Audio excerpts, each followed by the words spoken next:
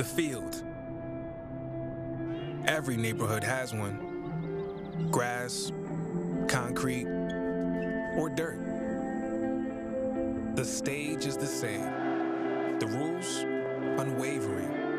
And the goals, beautiful. It goes in! Improbable scenes! It's where the dream begins to achieve the ultimate victory. The underdogs have prevailed once again!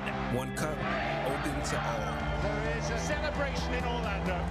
Now, America's oldest soccer tournament is back. Oh, it's incredible!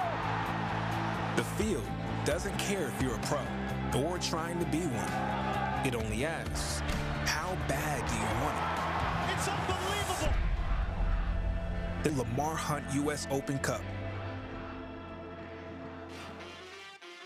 The magic of the Open Cup makes its way to Northern California for a Bay Area battle between the Oakland Roots of USL Championship and El Farolito, the NPSL amateur side from the Bay Area, from Cal State University East Bay at Pioneer Stadium. Alongside Manchester United legend Gary Bailey, I'm Joe Malfa. Happy to have you with us this evening as these teams get set to clash. It's a home away from home for Oakland here at Pioneer Stadium. They opened it up with a victory this past weekend. Hope to have another tonight in US Open Cup. And here's a look at the format here in round number 2. 24 USL teams entering this round, over 29 matches.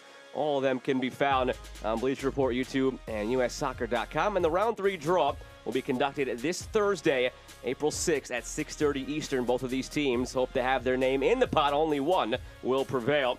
And it's going to be perhaps another dramatic evening for El Farolito after what we saw in their opener. A 3-0 victory, but not a conventional 3-0 victory. No, it wasn't. They were struggling. It was 0-0 at the end of normal time. They were down to 10 men, and then they scored twice from a corner. They'd never scored from a corner in the previous season. They got 2.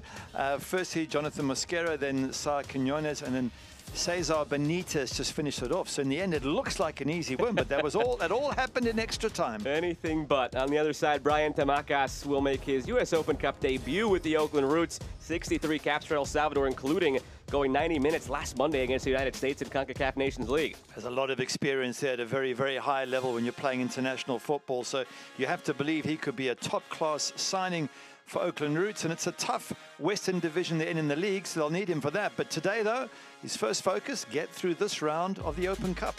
El Farolito, as we take a look at the starting 11s, they make 3 changes from the team we saw in the last round. Oakland, 11 changes from the lineup they just put out there on Saturday in USL Championship. Look, you would think it's risky making 11 changes. Basically, all your fringe players, those who've been injured, those who've come in late, all getting a chance. But amongst that, there's a lot of talent. You've already mentioned to Marcus Neville Hackshaw back from international duty. Kevin Wright's a classy player, Joseph Nane, we know all of those. There's a couple of youngsters thrown in, and for El Farolito, 3 players coming in, Jonathan Perez, Werner Santos, and Camilo Monroy. El Farolito hoping for some more magic tonight. These teams have never met. El Farolito, they do boast the U.S. Open Cup title. They were playing under a different name back then, but they won it in 1993, back when the tournament was still all amateur. Oakland looking for some history tonight. It would be their first ever win in U.S. Open Cup. Last year got to play in the tournament for the first time. They drew the short end of the stick, had to fly all the way out to Greenville to take on a USL League One team, Greenville Triumph, and lost that game. So looking for their first victory here tonight in Open Cup. El Farolito from left to right in the yellow and blue. Oakland right to left in the all black. The man in green is Chris Calderon, in charge with this one tonight.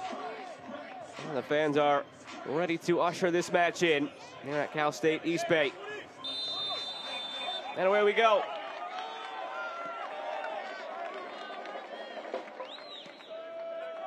Within that starting 11, Gary, for Oakland, as you mentioned, some players not your typical replacements when you change 11 players. In chatting with head coach Noah Delgado, he firmly believes that 5 or 6 of these guys on a given day could be part of their best 11 if they had, say, a USL Championship playoff game tomorrow. Absolutely. That's why there's enough talent there, you would think, to win, especially on home soil or in your home territory.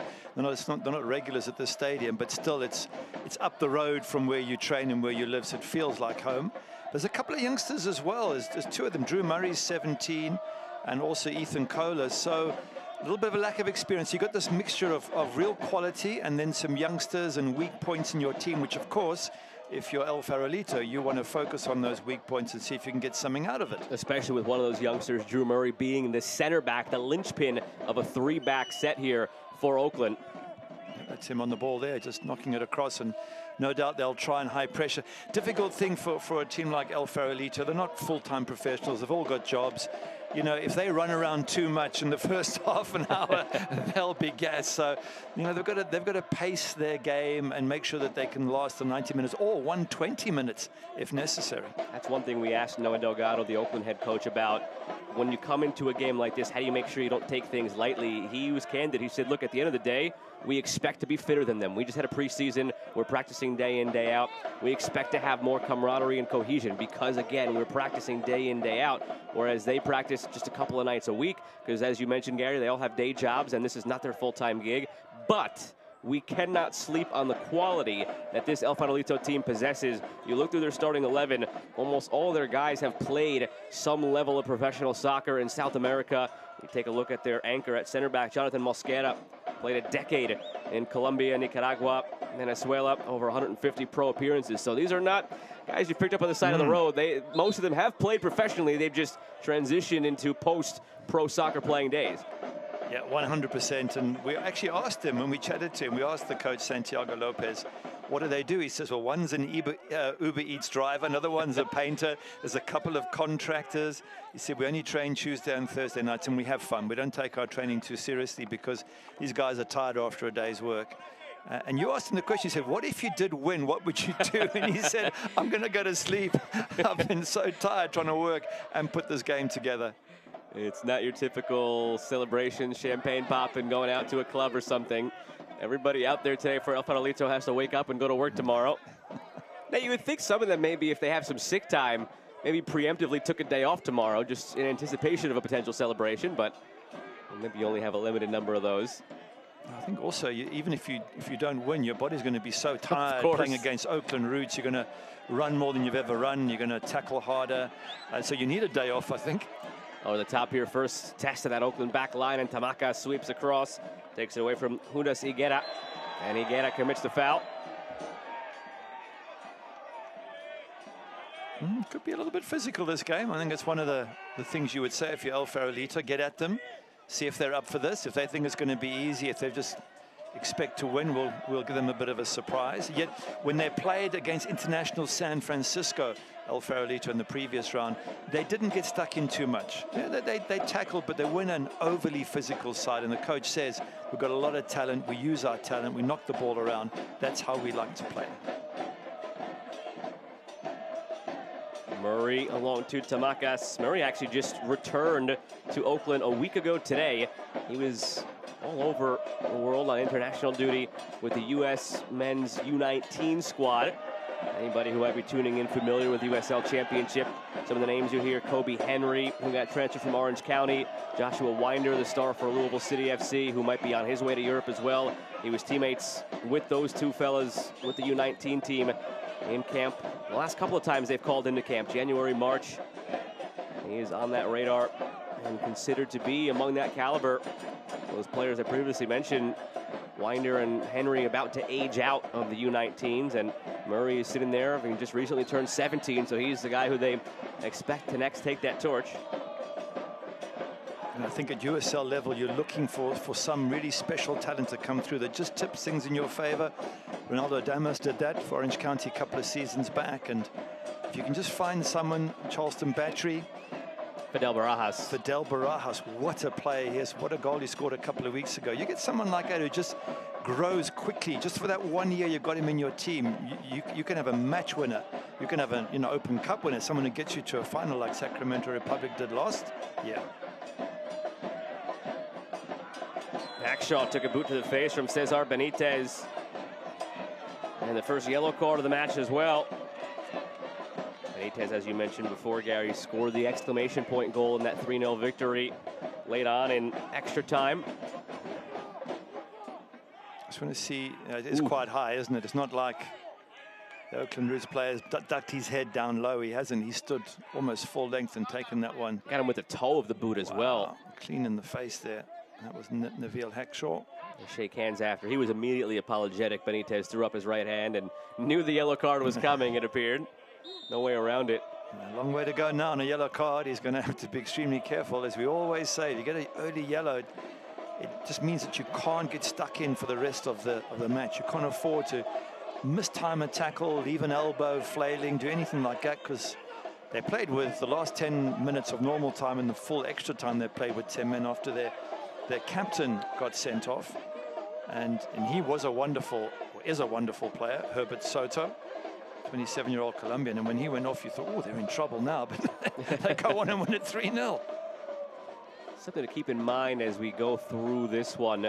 Oakland just played here on Saturday. It's a temporary home as they try to get back to their normal home, Laney College. Free kick coming here for El Farolito, and that ties exactly into what I was going to say. Right side of your screen, you see the different color of the patch right there in front of the goalkeepers. Was just recently resurfaced, and we saw a bounce in the game this past Saturday for Oakland against New Mexico, where the bounce wasn't true. Ended up catching the goalkeeper off guard, hit the post, and fortunately for Oakland, stayed out. So both ends of the field had that resurfacing. So any shot that bounces or skips in front of the keeper could be a bit of an adventure. I'm sure both managers will have said to their strikers, do exactly that, just bend the ball, get it down. By the way, that was the youngster there, Ethan Kohler, the 17-year-old who gave away the foul. Looked a little bit harsh because he won the ball, but he's a big unit. He's well over 6 foot. And to play in midfield with that height, that's a bit special. And they have a special moment here. Farolito from the free kick. Save made by Taylor Bailey. Soaring through the air, just barely kept it out. Good goalkeeping from Taylor Bailey. He needs to impress. He wants to be the man to take over from Blanchett. He moved across that goal really well. You would expect him to get across. It's got height on it. Well hit, it dips. In fact, you know what, afterwards, he nearly hits the post. He has to dive into the side of the netting there just to avoid smashing into the post. It actually was a bit more difficult than it first looked. Well struck free kick. I believe that was Ricardo Araujo on the free kick.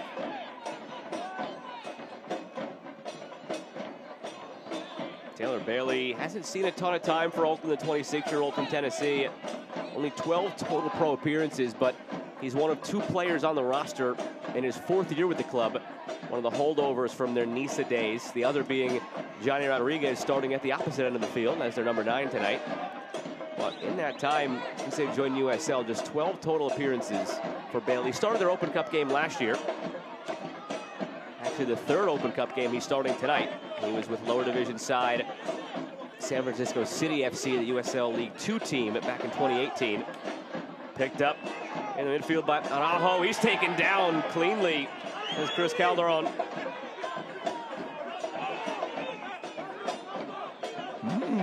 Moment there, wasn't there, going into the box? I mean, I don't think it was a penalty, but there's no VAR here, so one of those referees got to make a call. Made the right call, but at least it's a threat going forward from El Farolito. That'll give them confidence. Here's the Brazilian Uric.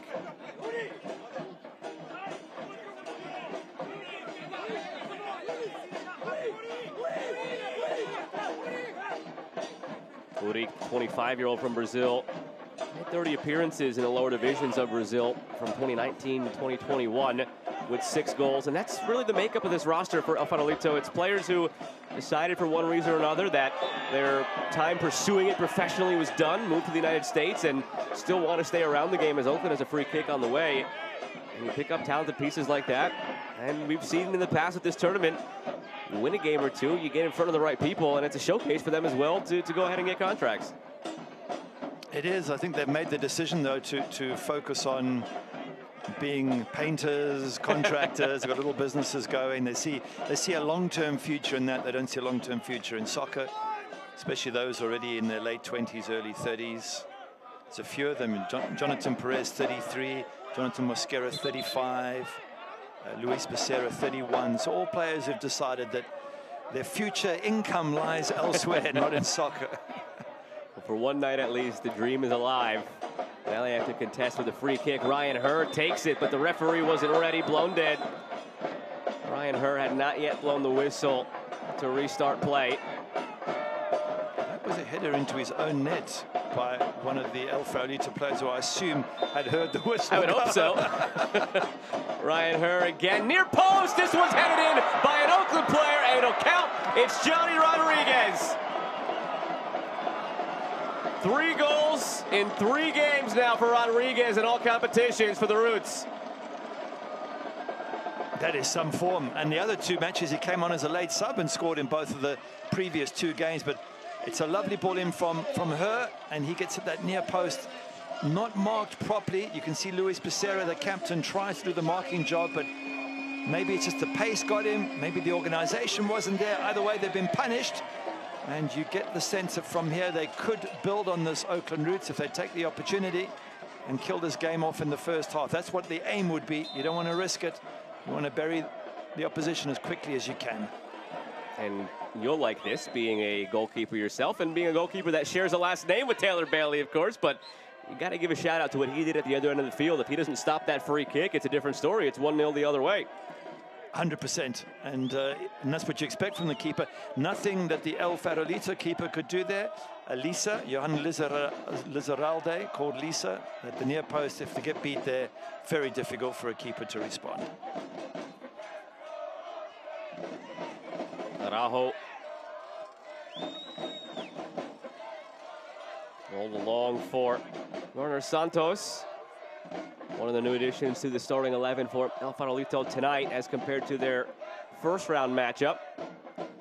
8 changes in all, 1 necessitated by the red card to their captain. At the end line, trying to respond here. Tamacas is there. Gary, you and I were chatting off the air before we came on for this broadcast. The blueprint for a team like El Farolito in a game like this, it's either score a stunning goal early so you can defend a lead, or keep it 0-0 as long as you can and hold on for dear life. The one thing you cannot do is concede early. Unfortunately for them, that's what happened here so far. Yeah, it puts them in a very difficult position because they're susceptible to the counter, which is exactly what's happening now. Look at the space they've got to operate in, Oakland Roots. Here's Rodriguez. There's 1 goal already. It's Trayvon Reed who played that switch across the field. They have high hopes for him as well. The 23-year-old already has a cap for the Jamaican senior national team.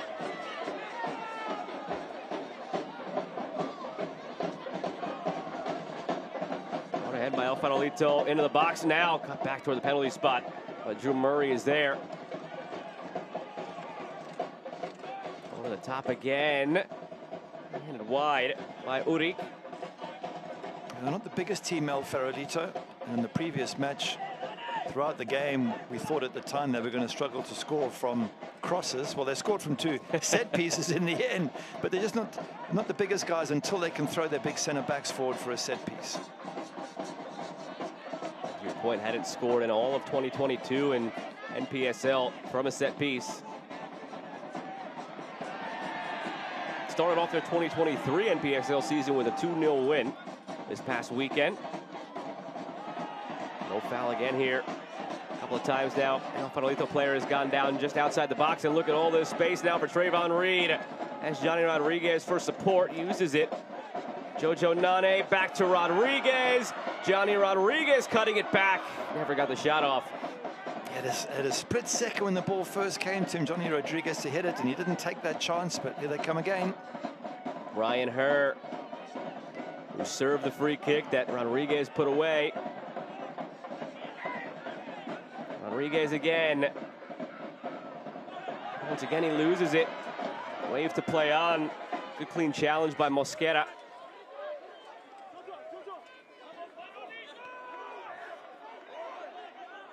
Here is Wright. Kevin Wright racing through, and seemed like he was caught between 2 minds there, whether to give it up to Rodriguez or take it himself. One right back in the midfield by Ethan Kohler. 17-year-old continues to carry it out to Ryan Herr. Cutting, shooting. What a start for the Oakland Roots. Already up 2-0, a quarter of an hour in. That's a great finish there from the young man. Brilliant. He sets up the first goal with the free kick and then cuts in here on his left foot and buries the ball in the back of the net. They've got space to play in. And it was in fact Wolfgang Prentice who sticks it in the back of the net. Great cutout here as well in the middle. Absolutely brilliant from Ethan Kohler, and he plays it to Prentice. He comes in and buries it, and he's being tackled at the time that he scores as well, and just beats Lisa in goals. And you do get the sense then that that is game, set, and match. Be very difficult to come back from this. Wolfgang Prentice, 22-year-old, went on loan last year from the Roots to Northern Colorado Hailstorm in USL League One. 12 appearances, had a goal and 2 assists. They liked what they saw. They felt they had a good bench option in him this year. That's the other side of the Open Cup for any team like this who's playing against a lower division qualifier. You know, Farolito, you get a chance to get some minutes for those players like Apprentice and Ryan Herr, all these guys who may have not yet seen time in USL Championship, and maybe it gives Noah Delgado something to think about or a reason to trust them for 10-15 minutes off the bench instead of being afterthoughts. Absolutely, and they're both young. Prentice 22, Ryan Herr 23, so they've got a great future as well. If you're a coach, you're looking long-term, thinking if they keep developing, they become regulars, then they could become regulars for 5, 6, 7 years. Of course, if they're that good, they might move on to right. higher things, but none, and if they do, you've got money to spend in the market. So either way, it's good news for the coach. Here's Tamakas. Rodriguez on the run, played all the way back to Lisa. And a handball against El Farolito. It's difficult for El Farolito now because they're leaving massive amounts of space in the middle of the park because they have to go forward, and they haven't got the energy to get up and down the way a professional team would. Trayvon Reed right at Lisa.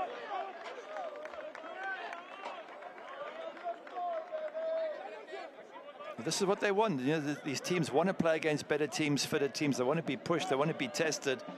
Well, they certainly have been tested in this opening 17 or 18 minutes.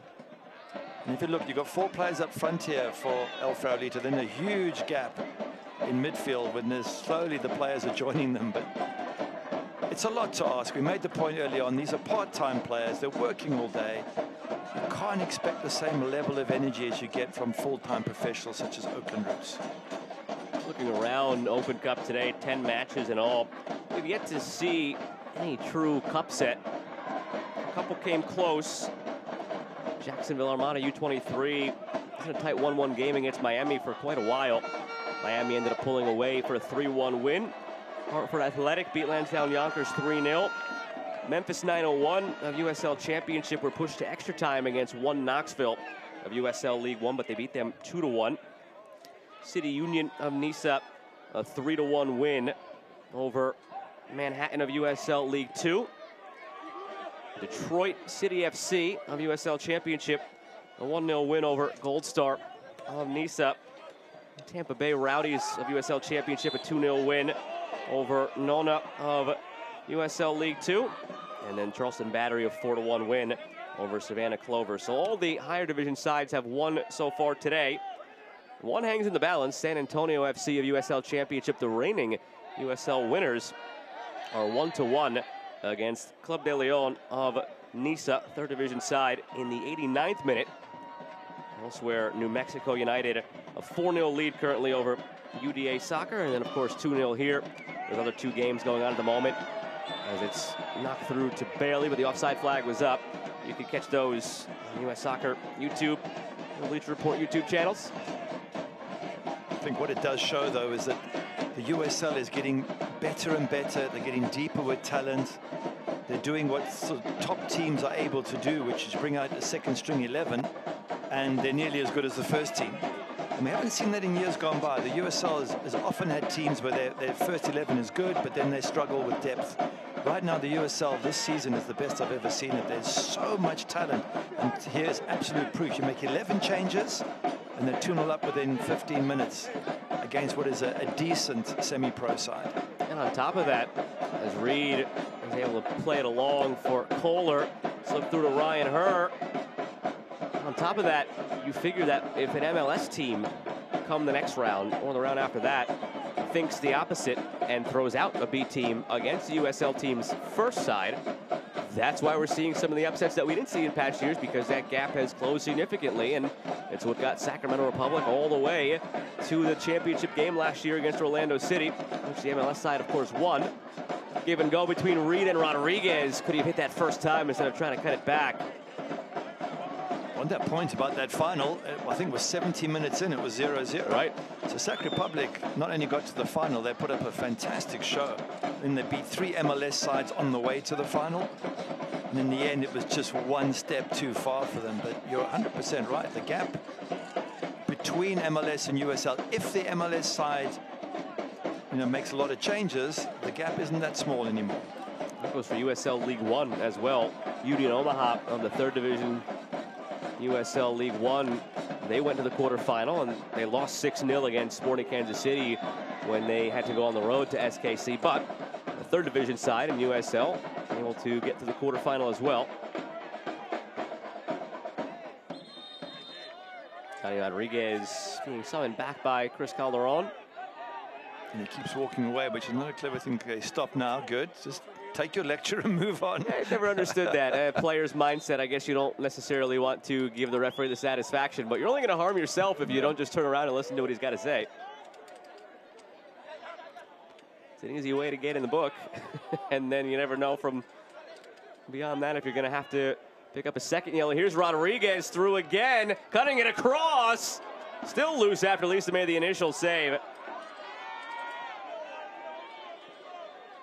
Oakland threatening for a third. Yeah, it's almost getting too easy for Oakland. There's so much space to play in, and they've got the pace. You leave them one-on-one. Have a look here. Just pushing forward. A lovely ball being played from Trayvon Reed. Johnny Rodriguez got all the time in the world, and some good defending is anything that stops that third goal going in. Nane. He draws a foul. And this Oakland side have played well through 3 matches despite the 1-1-1 record. In chatting with Noah Delgado, you brought up the notion of expected goals, and he was quick to point out that they lead all of USL Championship in expected goal differential, and is between expected goals scored and expected goals conceded. He was quick to point out, however, that that's not the only metric. You're not going to win a game based on expected goals. You win them on actual goals. But it's a good indicator over time that you get the sense that results will ultimately go your way. Here's Rodriguez again. The flag stays down to the back post. Prentice doubles his tally, and it's 3-0 Roots. Good finish from Prentice, but a lovely ball in from Johnny Rodriguez. He's playing such a decent match today. I mean, he's in such great form. 3rd goal in 3 matches, and he sets them up. There's assists, and you're getting players like Wolfgang Prentice into great positions and scoring goals. It's good for his confidence. But again, the ball being played wide, Trayvon Reed doing really well, sets up Rodriguez. Head up, he sees the run at the back post. So there's not a lucky ball in. His headers were up already. And I tell you what, he's got his start to the season has got to be similar to the man who left Oakland Roots, Otto Colson, when he started last season. He was top of the goal-scoring charts. I wonder if Johnny Rodriguez is going to follow suit. 3 goals in 3 games isn't too bad. Somebody's got to step up into that void. To put a ribbon on that conversation about expected goals, Gary, I think you're finding that more and more coaches are starting to look at that, not as the end-all, be-all metric, but a telltale sign of where their team is in terms of the overall context of the league. Do you need to improve? Are you okay? Again, over time, they feel if they're good in those categories, luck will even out and the results will come. Yeah, I think that's all you can do as a coach. And what you hear often from coaches all around the world is, we go out to play the right way and to do the right things. We can't control the result. You know, we can play really well and lose. We can play really badly and win. But if you play really well and lose, you know that over a period of time, you will get a lot more wins and losses. See the banners waving there, trying to cut you off. Left side of the screen for the Farolito supporters who have made the trek. Good for them. They're still waving the flags. Why not? They could be proud their teams got to this stage. It's more than a lot of other teams can say, having to go through various rounds of qualifying to get here. Some cases, not the start they were hoping for here. Chatting with Santiago Lopez, their head coach, the goal was to get through, and the dream, I should say, was to get through and play San Jose Earthquakes, the MLS side, in a couple rounds from now. But he was quick to point out, like, look, if we get there, we know we're fortunate. A lot's going to have to go your way. You're going to need to have Lady Luck on your side. You're going to need to have the USL sides maybe play a B team, maybe come in on their worst day. He was realistic about the whole notion, hopeful that it would go in their favor. Through 25 minutes, it hasn't, but they just seem very happy to be here, and we're looking forward to this opportunity. From the set piece, Taylor Bailey is there. Yeah, and he was saying to us as well, he said, you know what, as long as Rito doesn't play, we've got a chance. Well, Rito didn't play, and they've still got no chance. Rito's a fantastic player, but again, and I'm sure Santiago Lopez will agree, the quality of Oakland Root and the depth of these players is just, what chance have you got when you're semi-pro? Look at the space they've got to play in.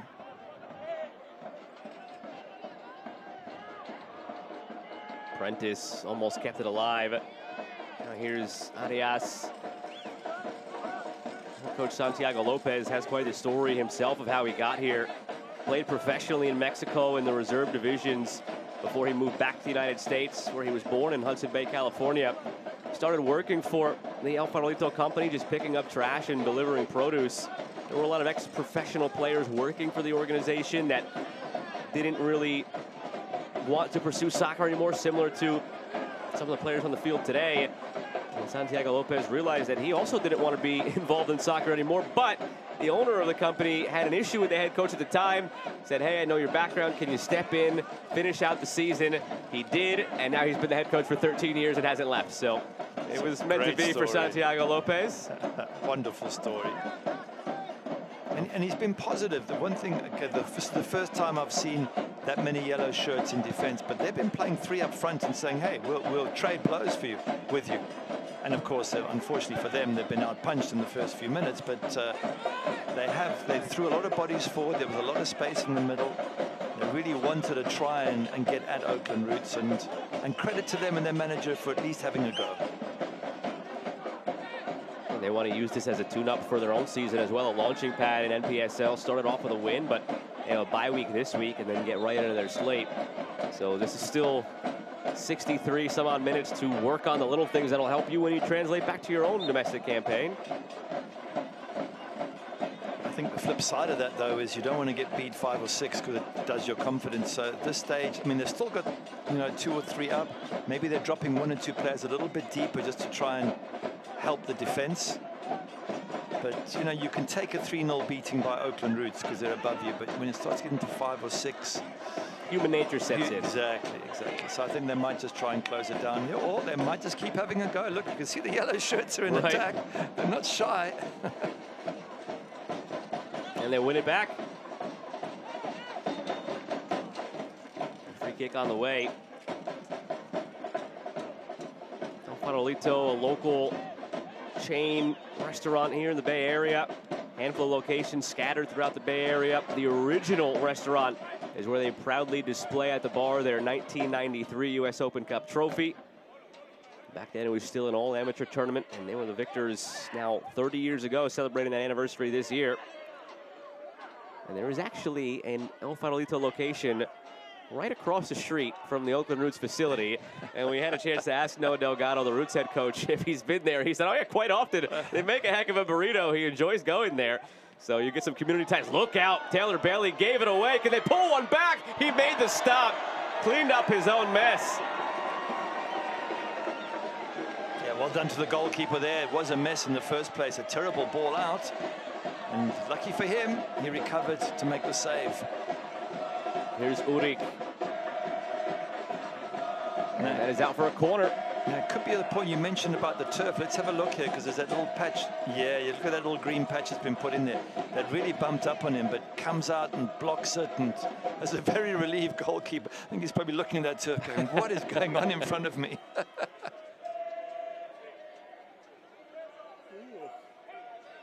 They scored off 2 corners in the last round in extra time. El Farolito. Uric arcs it toward the back post, and Bailey is there. roll out a little bit too strong for Prentice. Having the chance to call a number of games with you now over the years, that's one thing you always say. If it's in the 6, it should be keeper's ball. So Bailey not hesitant at all to get there. It should be a nice loud shout. And also, if you shout loud, you get your defenders out your way. You can always see when a goalkeeper hasn't shouted because he's clashing into his own players. That was good from Taylor Bailey, dominating the box, and that's what most good goalkeepers will want to do. I think he could handle a few center backs considering what he handles in his spare time. He's an animal advocate, a trained therapy dog handler, and he's also a big cat handler. He's handled over 280 tigers, lions, leopards, cougars, and jaguars. So I think he can handle his center backs on a set piece like that. That's an unusual goalkeeper resume.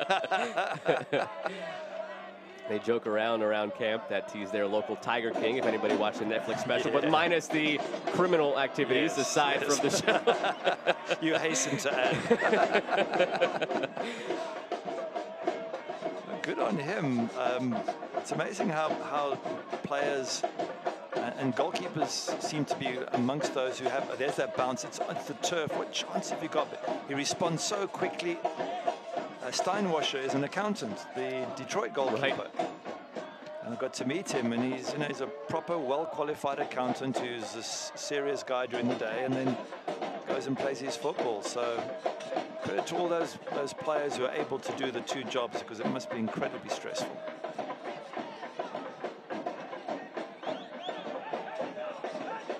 Monroy looking for Uric.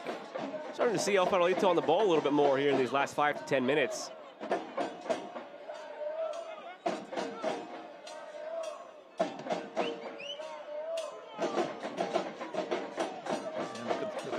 Jerseys, 5 of them pushing on the high press, which when you're a part-time player, it's a lot of energy to expend and a very positive way to approach the game, and there's some value out of the high press. Good ball over the top, it skips away at the end, and now a player down back here for El Farolito. That's Ricardo Araujo. Trying to claim there was a foul. Back to his feet, chatting with the referee.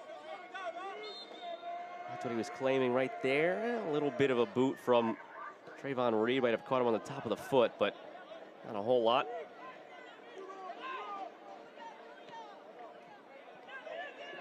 Going back to a point you made earlier about trying to play the right way and eventually things will even out. As Bailey plays it again on that turf patch, do you have to stray away from that when it comes to a field like this and knowing that you have to accommodate things like this, a team that likes to play out of the back as they did before when Bailey didn't really have an error, it was just the ball hopped up. Knowing that's there, do you stray or do you just have to push through it and say, you know what, play your style, play like we normally do regardless of the condition there? It depends on the coach. I mean, if you're coming into this match as El Farolito and you want to win it, you would think the logic is we're going to defend deep and counter-attack, but that's not the way they play, and they weren't interested in playing that way, and they've still got bodies pushed forward. And credit to them for being positive. Now, to your point earlier, had they got that bounce and a lucky goal or something 1-0 up, then things might have been different. But right now, they're leaving huge gaps in the midfield. And over the period of this game, they could easily concede 5 or 6. Look at the space that they've got to play in here, Oakland Roots. And they can easily push the ball wide. They've got players who can do you damage once they attack you. So it's a very brave way to approach the game from El Farolito. Battling here, Arias with Becerra next to him. And all the way back for Mosquera. Just 10 to play here in this first half. Damage already done by Oakland. Johnny Rodriguez in the 11th minute, and then a brace for Wolfgang Prentice scored in the 16th and 24th minutes. You mentioned earlier, Gary, that El Farolito was happy to not see Eduardo Rito in the starting 11 for Oakland. His replacement in the starting 11 has both goals, has 2 of the goals. And Prentice at that right wing back spot. So a different face, different name, but in the end, the same results for them that they're seeing from Rito in league play. So much of this Oakland attack funnels through the right wing back, I guess whoever is over there, whether it's Prentice or Rito. It's very impressive, but again, Johnny Rodriguez, a huge part of that with an assist and a goal himself. And he's been very, very sharp, not just in this match, but you cover Oakland all the time. The previous games coming on as a sub, scored what, within a minute against New Mexico, the last match of coming on. Yep, and the 82nd minute against RGV in the match prior, rescuing a draw for them.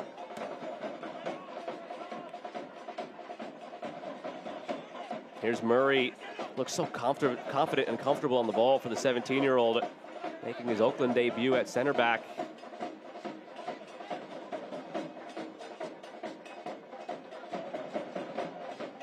Here's Kohler. Rodriguez bends his run, but not enough. Flag comes up.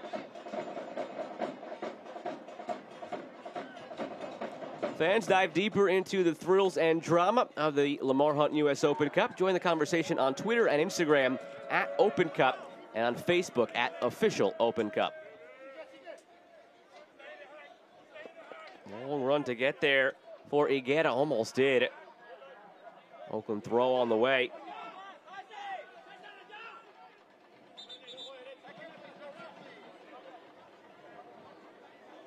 Almost looks like Oakland has sort of called off the dogs a little bit offensively. They don't seem to have that same intent going forward as they did in the first 25 minutes when they got those 3 goals. Well, they're probably conserving a bit of energy. It's still, you know, 1 half and 10 minutes to go. So they at 3-0, there's no need to go crazy. And then also, big focus from Noah Delgado on his defense and keeping things tight. Got a clean sheet in the last match against New Mexico. And he wants to make sure that this also is a clean sheet here. So some work to do yet for the Oakland Roots. Here's Udig trying to put a dent in that clean sheet, looking for a lane to shoot.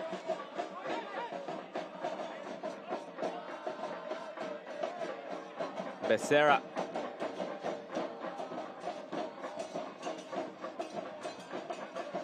Even go with Perez. Shielded all the way off for a goal kick. Oakland, their bench littered with players who did start this past weekend in league play. So to your point about conserving some energy, you wonder if that's in the back of the mind. Let's take it easy, try to get as many players through a full 90 minutes as we can so we don't have to tap into the bench. And the bench on a night like this is really the starters who they hope to play this coming Saturday in league play. Exactly. They just want to see how, you know, how many players can last a full 90 minutes. Maybe we will see a few subs, but they're going to push most of these players. Looking at the back post here. Farolito's not going away in this half. They have persevered and have started to find some opportunities, find some time and space on the ball. Oakland just lethally efficient with their opportunities when they've been there.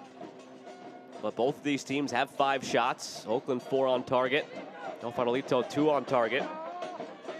Yeah, they had 2 little half chances. I mean, one, of course, was a mistake by Taylor Bailey.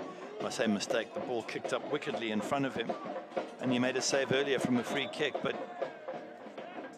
certainly the save that he had to make after he mishit the ball, that was a really good chance for El Farolito. Other than that, really haven't had any major chances.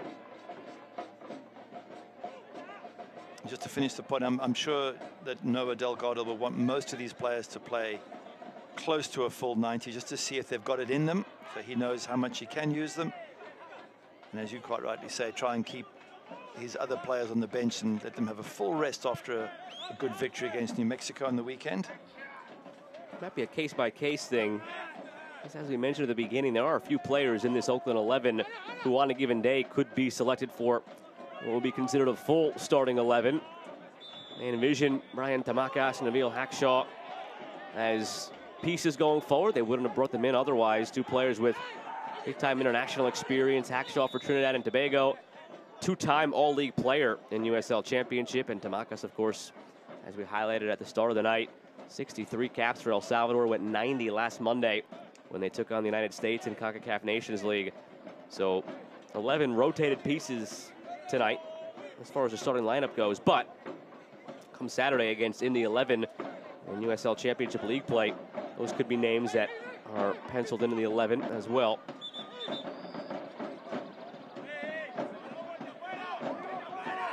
Free kick here for Oakland. 5 minutes to play here in the first half.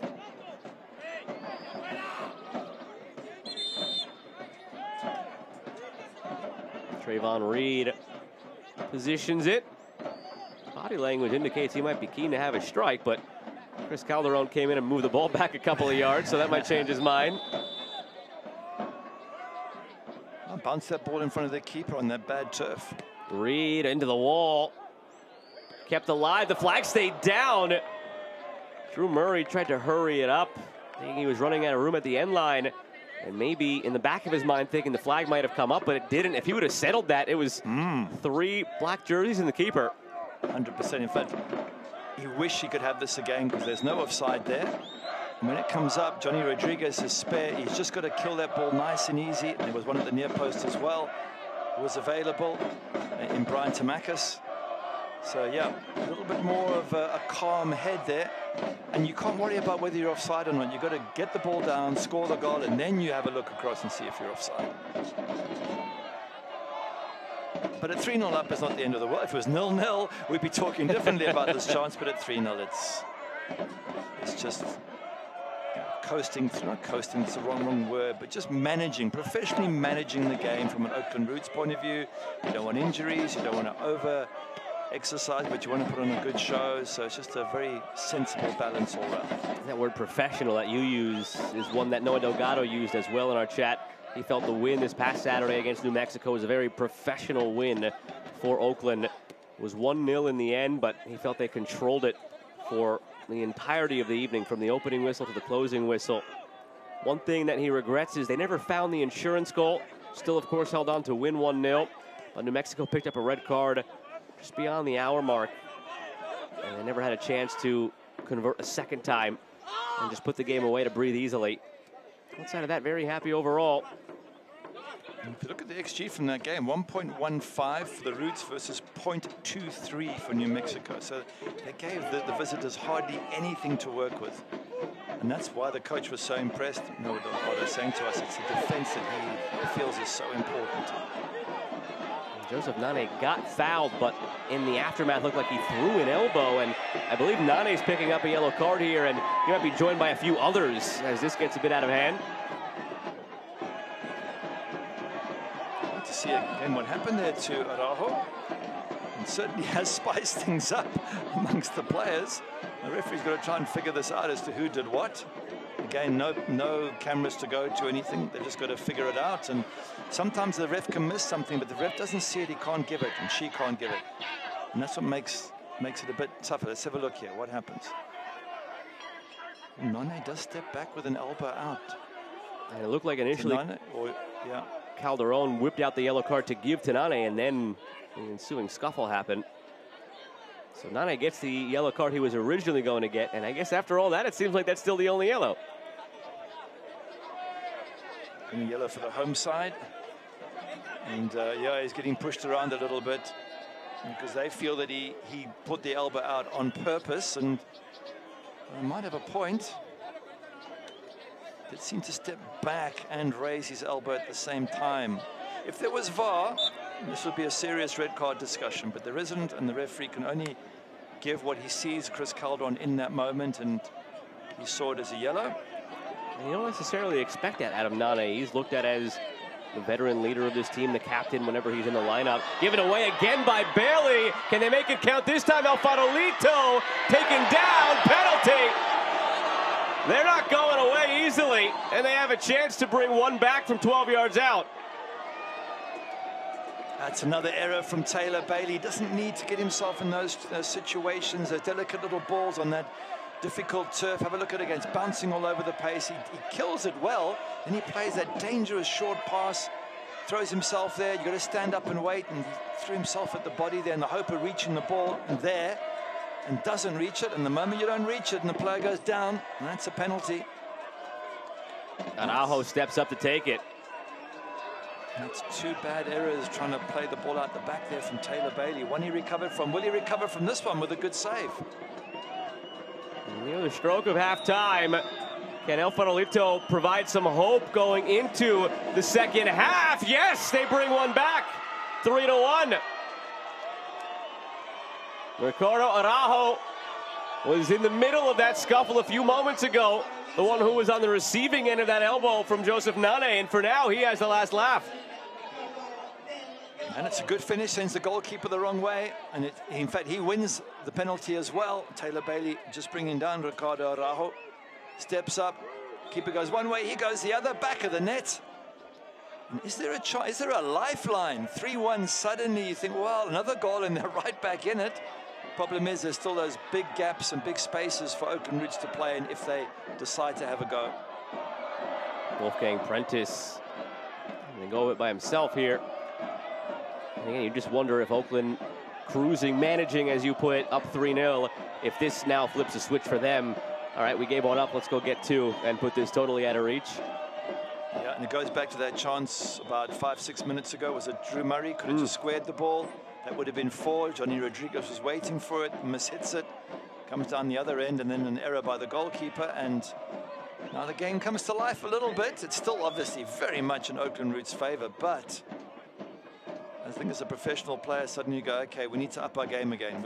Maybe we were coasting a little bit too much. You asked Santiago Lopez about how things transpired in their last match when they went down a man into extra time and then scored 3 goals. And his answer was interesting. He said, our guys take it up a notch when faced with adversity.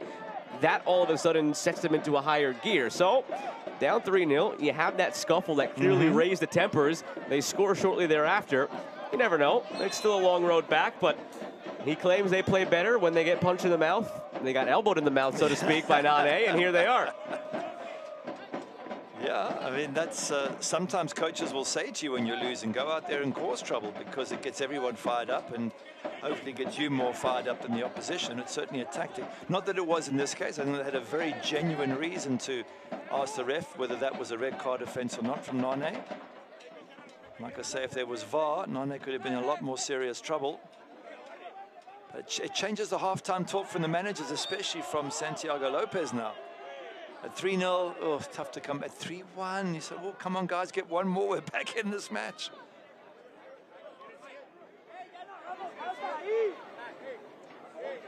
I look at it like this. 3-1 sounds different. It's different numbers, but you always say the most dangerous lead in soccer is 2-0. It's the same margin. It's a 2-goal margin. It's just not 2-0. 3-1 just sounds worse, I guess, in some cases, but it's still 2 goals, and that is the most dangerous lead. Now they can make it 3 again right here, Oakland, on the free kick. Ryan Herr, Trayvon Reed assessing the options. It's Reed whipping it in and sent packing. All the way out to midfield. That might be it here in this first half. And it is. There's the whistle. Oakland 3 unanswered to start things, and it seemed like they would cruise into halftime with a 3-goal lead. But then the penalty for El Farolito in the 45th minute. It's a 2-goal game again. It does, and well done to El Farolito for hanging in there. They could easily have just dropped their heads at 3-0, but they didn't. And they were fighting for the cause, and they were fighting for their teammates. A bit of shoving and pushing going on.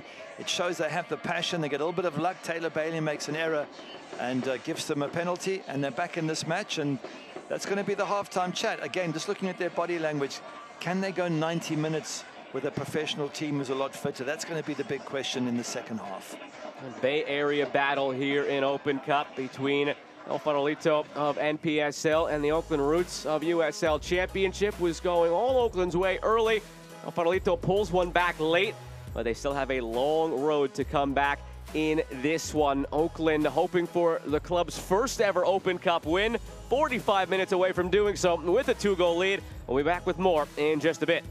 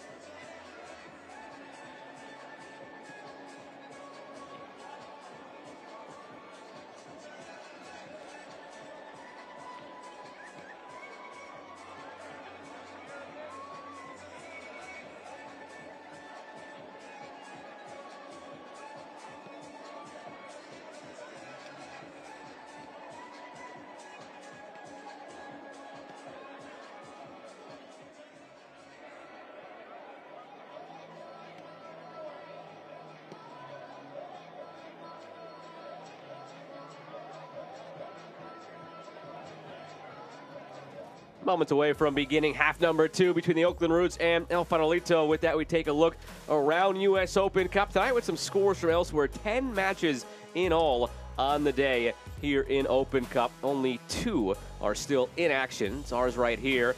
3-1 Oakland over El Farolito. And then San Antonio 2-1 over Club de Leon. That one actually went into extra time. There's still 7 minutes in extra time there, top right of your screen. Everything else is final. So San Antonio and Oakland, the 2 shows left in town. And still to this point, no lower division side has won today. The cup sets, as we call them, that we'd like to see in this tournament.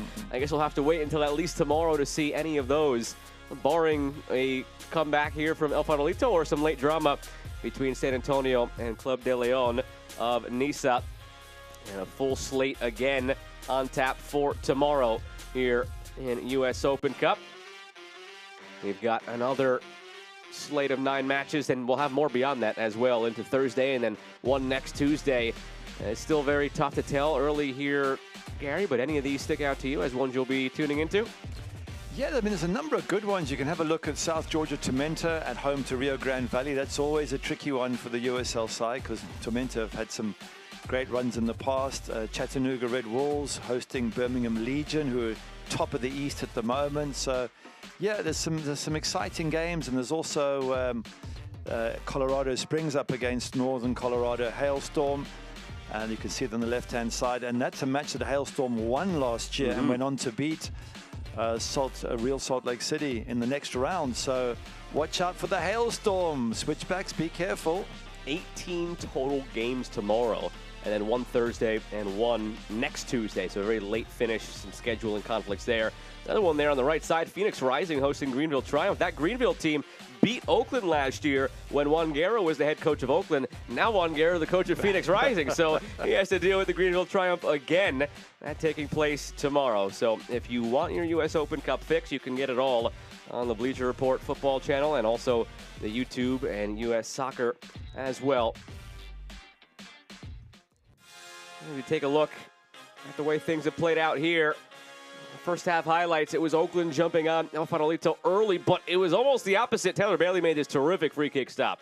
Yeah, it was a good save and a difficult one for him because he was about to clash with the post at the end, and he had to some evasive movement. And then Johnny Rodriguez, he's played so well, especially in the early parts of this game. Went ahead and drew that free kick. They took it twice. The first time it was blown dead because the referee hadn't yet blown the whistle to restart play. And then when it actually counted, Rodriguez found the goal. And then from that point on, it was just a Wolfgang Prentice show. Yeah, this is Ethan Kula who cuts it out and gives it to Prentice, cuts inside on his left, buries that one in the back of the net, and it was just all too easy. There's space to play in here. Look at this, just turn, nobody pressurizing Trayvon Reed here, and he's able to get through, gets Johnny Rodriguez in again. He gets head up, finds Prentice at the far post. Good finish from Wolfgang Prentice, and great play early on from Oakland Roots. Starting in that right wing back spot for Eduardo Rito, the top player by all accounts on this Oakland team, all-league player in USL last year, and he's filling in nicely. And the field became a bit of an issue for Taylor Bailey. It hopped up there on that last touch, cleaned up his own mess, made the big stop here from point-blank range. He'd get himself into some more trouble a bit later, however.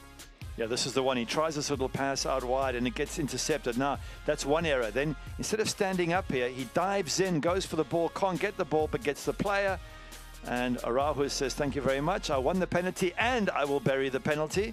And suddenly, they're sort of back in the game. It's just opened the door in that sense. And interesting enough, the XG for the visitors is bigger than Oakland Roots. And we spoke about how Oakland Roots are normally good with XG. Well, the visitors have had enough chances to be on level terms according to expected goals. And underway now in half number 2. Oakland from left to right in the all-black. El Farolito from right to left in the yellow and blue. Alongside Manchester United legend Gary Bailey, I'm Joe Malfa. Happy to have you with us tonight from Pioneer Stadium in Hayward, California. Back to that expected goals conversation. It is a little bit tilted, I suppose. Penalties, depending on the metric you're using, the outlet that's supplying the expected goals, usually an automatic 0.75, I believe it is, for a penalty. So that certainly helps out. But even before that, El Farolito was starting to get their chances.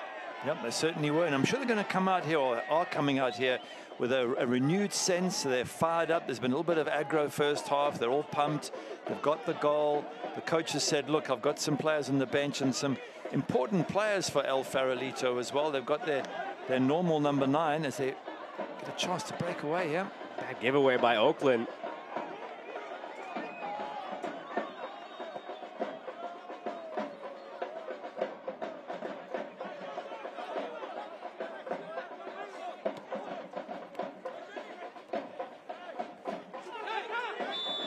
Foul here against El Farolito, and this one will elicit a yellow card. Shown to Arias.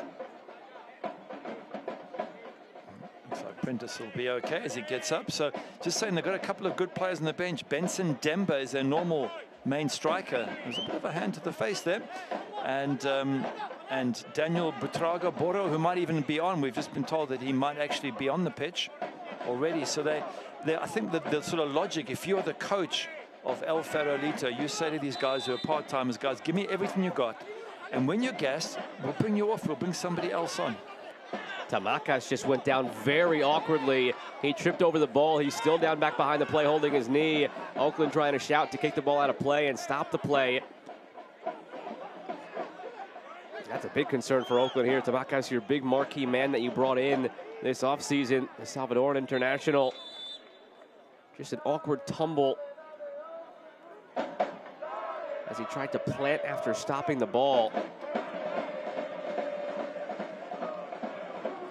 He's still down.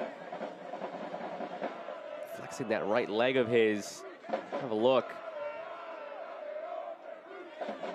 Just his ankle, I think, just went over on his ankle as he tried that little trick.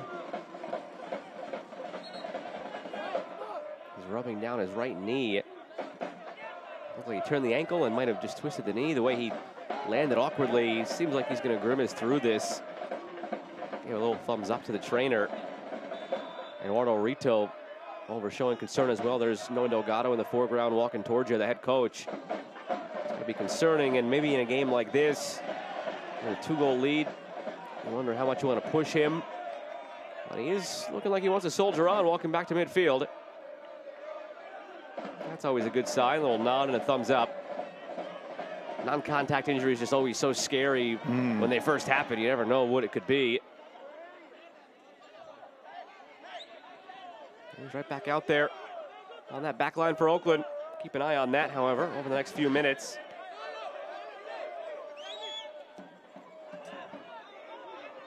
Gurik trying to burst through the middle. He's shouldered off. Along by Kohler.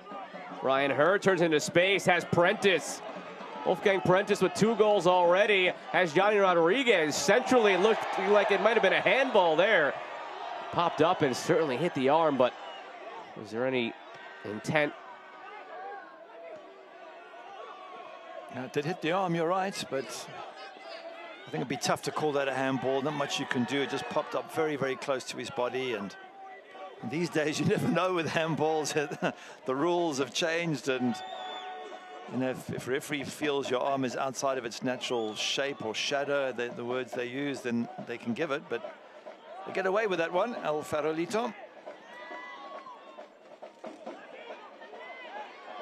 One back by Oakland. Here's Wright for Ethan Kohler.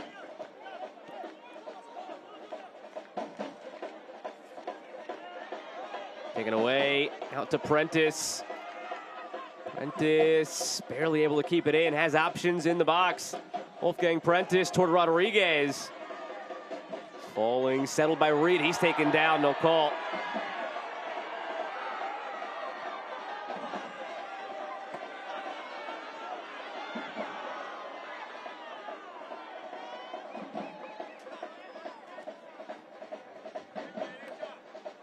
Here's Prentice.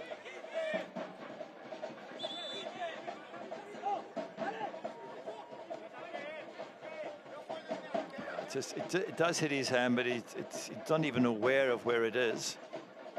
And that he was going down anyway, Trayvon Reed. So referee spot on there on both those, I think. Chris Calderon. Daniel Gomez, wearing number 15, is checked in for Oakland, where Joseph Nane, one of the young academy products through Project 510. They're USL 2 affiliate. That might also be because Nane's on a yellow, and I think El Farolito players are probably looking for him to try and get even. They think that he might have purposefully elbowed one of their players, so probably a wise thing for the coach to get him off. Advantage played here for Oakland. It's out to Reed. Trayvon Reed back for Gomez through Rodriguez. No look, touch pass to Ryan Herr, who's taken down, cleanly won by El Farolito. Giving right back here. Rodriguez. Could not evade Mosquera. Big center back for El Farolito. Now foul by Danny Gomez. El Farolito looking to get out in transition. Monroy calling for it down on the left side. And the offside flag comes up on the right side of the field.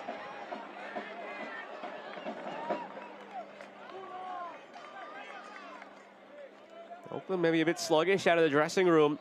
El Farolito looking to capitalize early. Yeah, there was a better option, as you were just pointing out, on the left-hand side. He goes to the right-hand side, but then it's not necessarily the player playing the ball. It's the player receiving that has got to keep himself on side, which he wasn't able to do there. Look out here, Bailey playing with his feet. That has not been a recipe for success so far tonight. He gets out of this one. Now it's right for Rodriguez. Over the top for Prentice. Wolfgang Prentice sitting on a hat trick, chips it up to himself, still trying to push his way through. Again, for Prentice, the ball sits up nicely for a shot. What are you, 15 yards out, and tries to bring it down and get into a better position, but by then he's closed down. Sometimes your first chance is your best chance. Buitrago did check in for Araujo at halftime for El Farolito.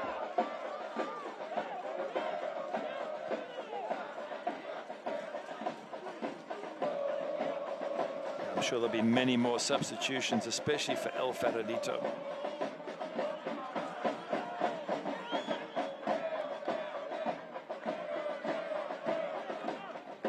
About to make another one here.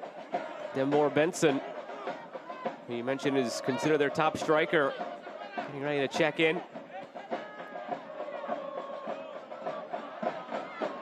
Knocked down for Higuera, and a free kick coming for El Farolito. They're still hanging around here. They are. It's going to be a very concerned Noah Delgado on the bench there for Oakland Roots. You're watching this thinking, you just can't let these players, we have to be more professional. We have to find a way of breaking them down. There's enough space in midfield to operate in for Oakland Roots to really dominate the passing game. And we haven't seen, talking of substitutions, we haven't seen John Quinones, Saya. He scored one and made one in extra time in the previous game against International San Francisco. He's still got to come onto the pitch, and he really is an important player for them. Arias, Monroy standing over it.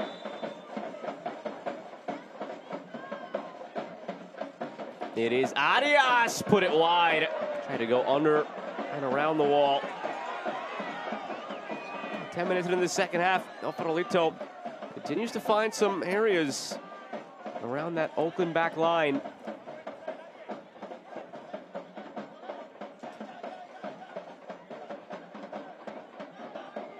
Bailey almost gave it away again out of the back.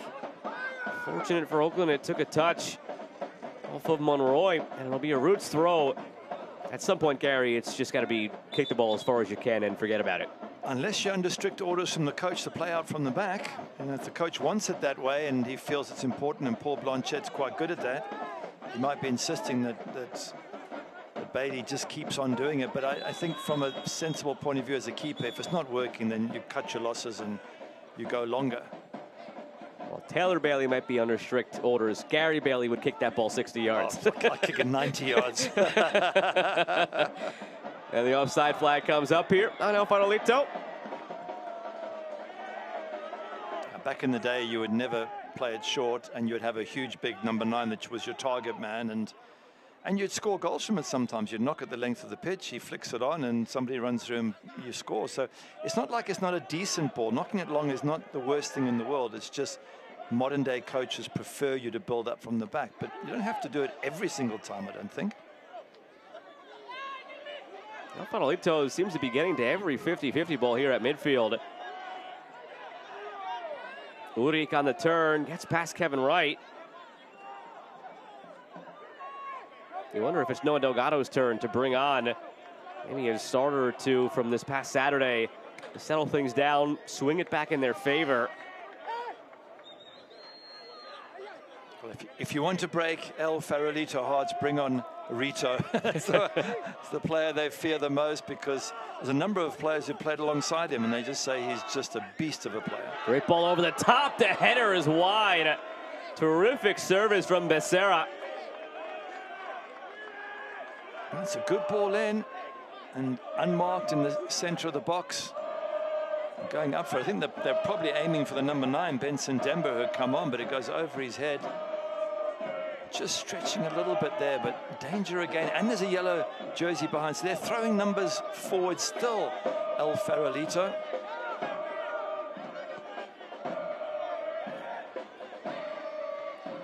And their first to it again off the goal kick.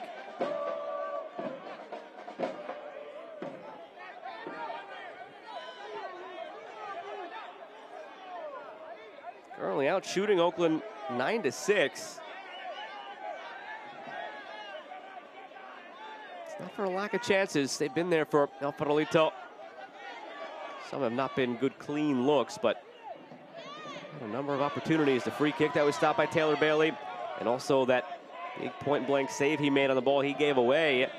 Those two stick out, in addition to, of course, the penalty that they scored. Now another offside flag against El Farolito. You figure at some point they might get this timing proper as well. And he's looking sharp, the new man who came on there, Benson Demba, a 27-year-old from Honduras. He's got pace. There he is, putting pressure on. That's better, Taylor Bailey. And he got it to his number 9. Rodriguez holds up the play and draws a foul. There we go. I think for Noah Delgado, he can bring on players off the bench. I mean, he's got the likes of Derek Formella, who's more than good, and we mentioned Rito. He probably wants to just see if these current players can do the business for him, if they can tough it out, if they've got the right mentality. He'll learn a lot from this about these players who are on the pitch. For now, you still have that safety net of the 2-goal lead, but all of a sudden, El Farolito makes this 3-2. Then things change drastically.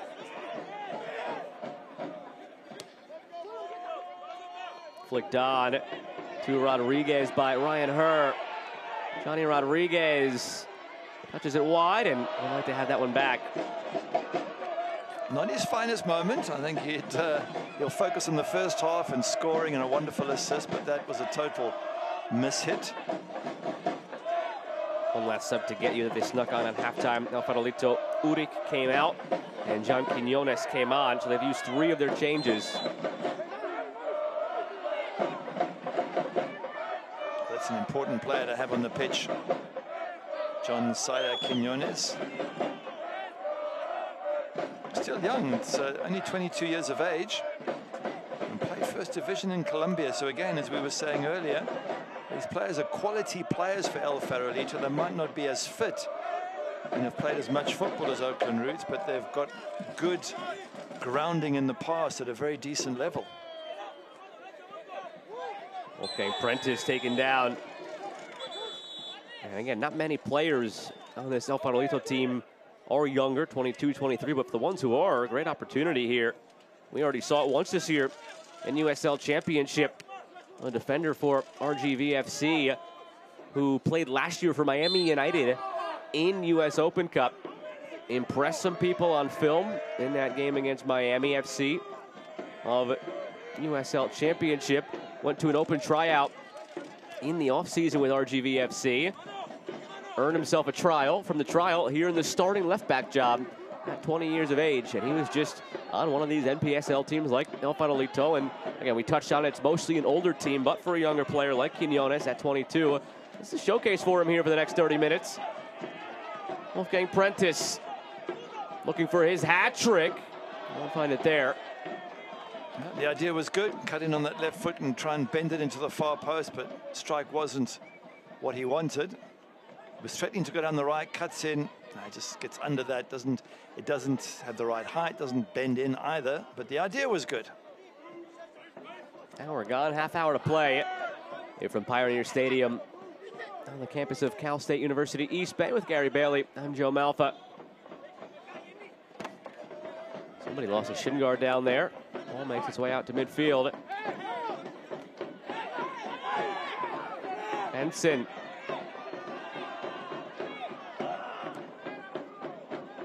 Long for Monroy.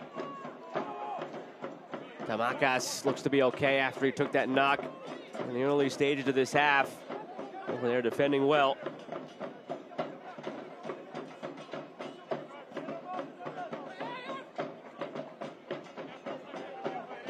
Here's Monroy again. Prentice defending. Monroy back for Perez.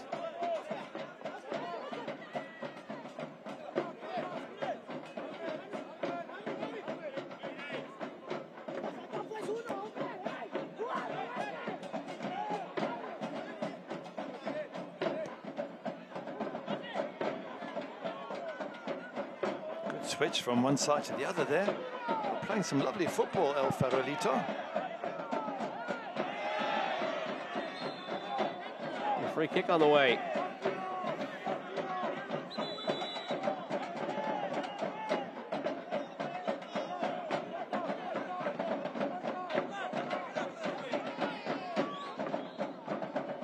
Some space for Buitrago. Buitrago, his shot deflected.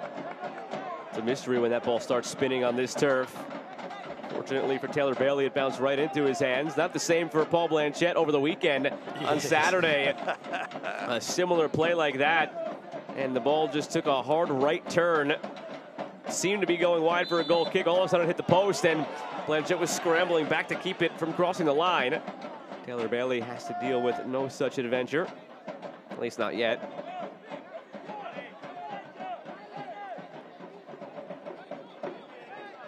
Murray will stand over this quick free kick here in their own half. And he gets it along for Ethan Kohler. Two players that Oakland Roots signed from San Jose Earthquakes Academy. They played with San Jose's MLS Next Pro team last year. But you're seeing more and more of that around USL Championship, and ties back to the conversation we had in the first half, Gary, as this being a now viable option with many young talents coming through, like a Kobe Henry, like a Joshua Winder, Ronaldo Damas you brought up, who see a path to more minutes right away in USL Championship than in MLS. And because of all the sort of intricate rules for MLS as far as getting dealt abroad, it's an easier pathway through USL. So Oakland reaps the benefits, and now it's Drew Murray in the heart of this second scuffle of the match now. Farolito took exception to something down there.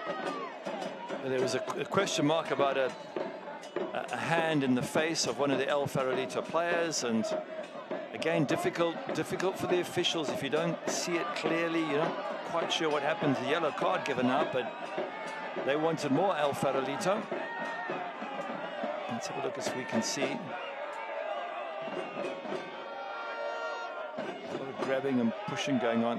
See there, the arm came up again. Now, was it just holding the player off, or? So hard for the officials, hard for us to see with replays. Neil Hackshaw picks up the yellow here.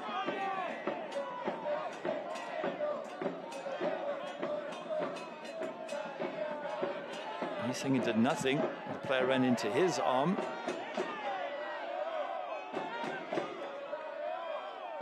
That certainly is making things a little bit spicy. And another goal for El Farolito, then we could really see things take off here, because right now they're still fairly comfortable, Oakland Roots, but just a one-goal difference. And then all the tricks of the trade will come out from both sides as they start getting desperate. And they see the clock ticking down. Rodriguez. And now a free kick coming for Oakland.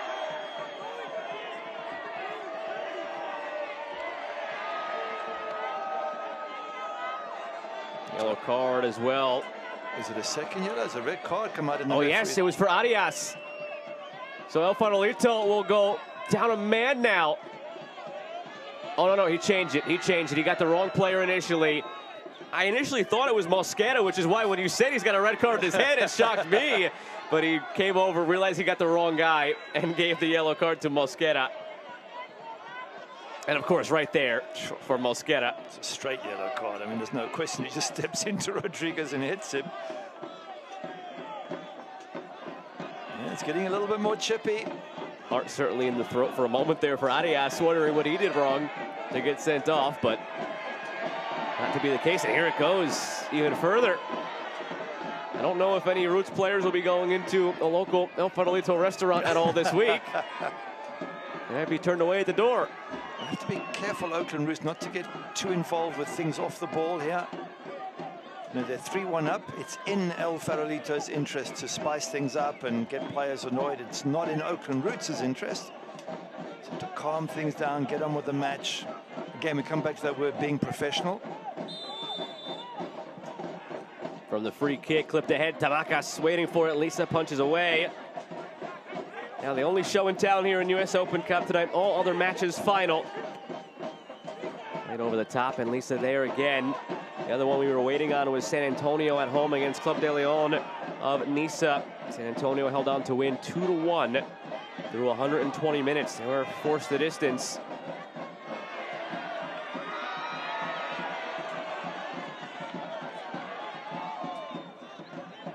Another 18 matches slated for tomorrow and one for Thursday, with the round 3 draw taking place at 6:30 Eastern time on Thursday. That'll lead right into the 7 p.m. match on Thursday night. Which is Richmond Kickers up against, is it Cleveland? Not sure if they got through in their round. On Thursday is against Cleveland, correct, yes. Richmond and Cleveland on Thursday.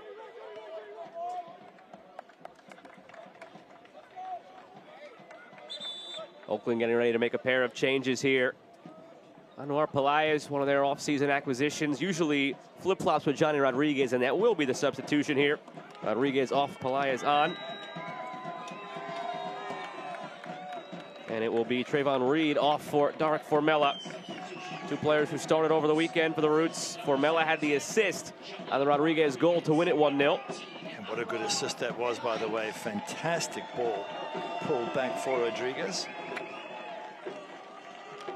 So aside from getting off Jojo Nane at halftime, partly due to his yellow card, you'd have to imagine I saw Noah Delgado wait as long as he could to make any more changes here in the 69th minute.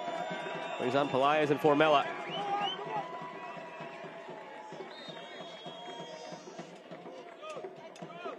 That's extra problems for El Farolito. Pelaez and Formella, such good players, and they're fresh as well. And no doubt the coach has just said to them, hey guys, I need you to come on here and cause problems and keep El Farolito on the back foot.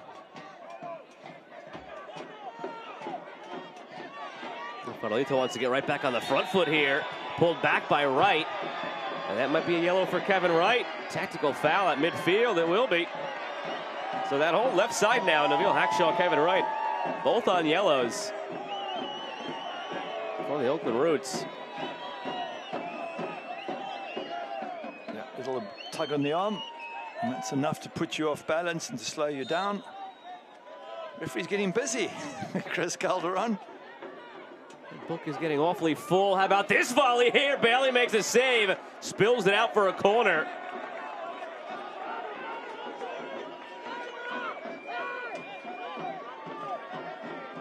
Really struck well.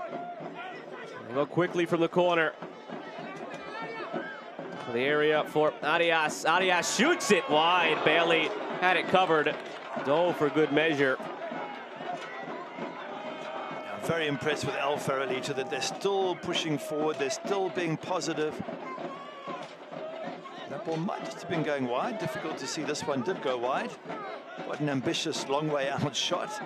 But that's the lovely thing about this team is from the kickoff they have gone forward and attacked, played football the way they want to play it, and yeah, the scoreline isn't quite what they wanted.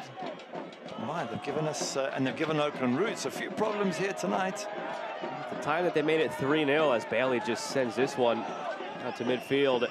When they made it 3-0, you and I started having the conversation. If you're El Farolito, you've got 60 minutes to try and salvage something and leave with your head held up high. You risk going down more goals. Look out here, another yellow coming out of the pocket.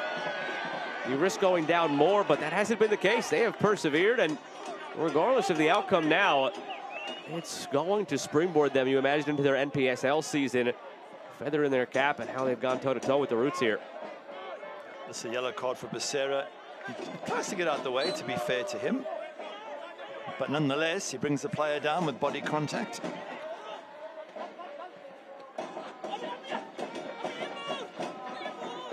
Benson.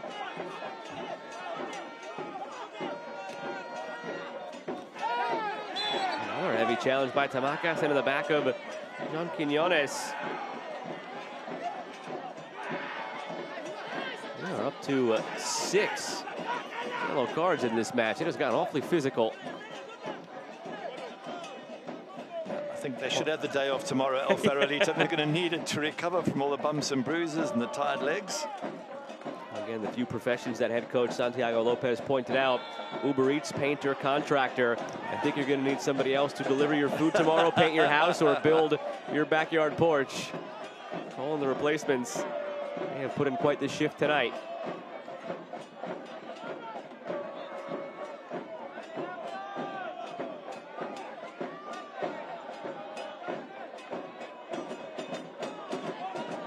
Chance to get this in from out wide on the set piece. And toward the top of the 6, headed vertically by Hackshaw, and a corner on the way.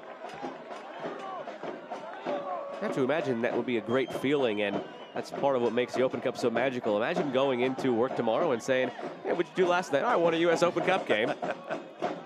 Corner curled in, glancing header. Was going wide, but it flicked further away by Formella. And now we'll do the corner from the opposite side. They've got the first touch there, El Farolito, and when that happens, it can very easily result in a goal. Near post. Just dropping right in front of Bailey before Hackshaw got ahead to it.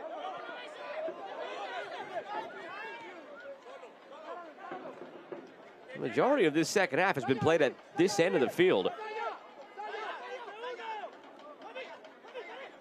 Cutting in, Quinones tried to give and go. Quinones has provided a spark for El Farolito down this left side since coming on. He's a good player, Saya Quinones. Had a huge impact, as I mentioned, with a goal and an assist in extra time in the last match. As we come up towards the 75th minute, it's the last 15 minutes that you think a semi-professional team is going to struggle. They won't have the fitness levels, but it's not looking that way. They look like they've got plenty of energy, El Farolito. Another one that Tamakas has to head away, put right back in. That's the ambition of being in a game like this. You want to be the hero if you are Jonathan Perez, but might have been better suited taking 1 touch or 2 or 3 on that one instead of trying the worldly volley. And if you were thinking of the players who are the fittest, it's actually Oakland Roots players who are getting the cramp first.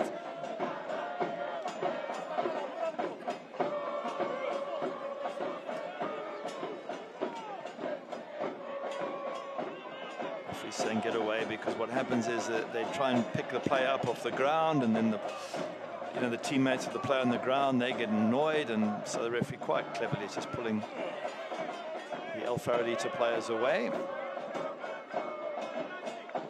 The Roots fans always have a good time. They've had tremendous support for this club ever since they started in Niza, and they have been treated to quite the physical affair tonight.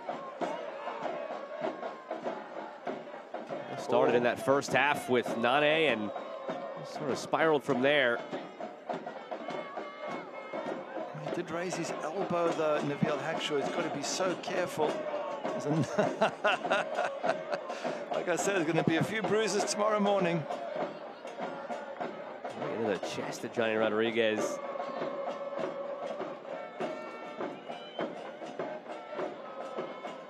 On short notice this past Saturday, as Oakland had to temporarily move their home venue, with Murray seemingly asking for a sub there, the referee just made the signal. But they, on short notice, had 4,700 fans here at Pioneer Stadium. Their record at their normal home, Laney College, is around 5,500. So they were only 800 fans shy of a club record And that was on 4 days' notice, moving to a temporary location. They have tremendous support. And if they do well this season, Oakland Roots, which certainly with the squad they have is possible, then they'll get more and more fans. Because they do have some quality players. Rito probably been the best of the lot, but it's a deep, deep squad that the Roots have. And they're in talks of putting up a temporary stadium in the next year or two, somewhere in the Oakland area where they have the space.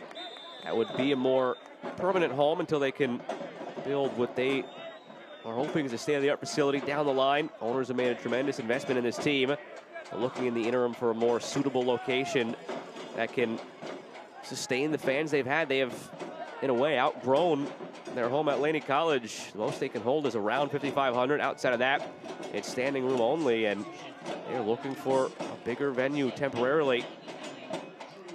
Drew Murray came off. Danny Barbier came on.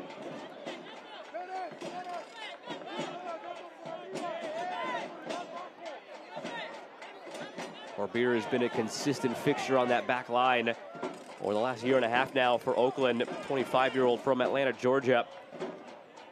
He's a very highly touted prospect coming up the pipeline for the U.S. youth national team. Played with the likes of Christian Pulisic as a key starter at the Under-17 World Cup in 2015. Had 3 years in the West Brom youth setup over in England before he moved on from there. They signed him last season from Sporting Kansas City. And that is where Oakland has a bevy of depth at center back. Hackshaw and Tamakas get the starts there tonight, which meant that Barbier, Emra Clementa went to the bench. Also Tarek Moran on that bench. Very deep along that back line. And Noah Delgado very happy with how they've looked defensively so far to start their season. More physical play here as Hearn is taken down. That's a late tackle. That really, for me, is a yellow card. You got nowhere near the ball there, Saya Quinones.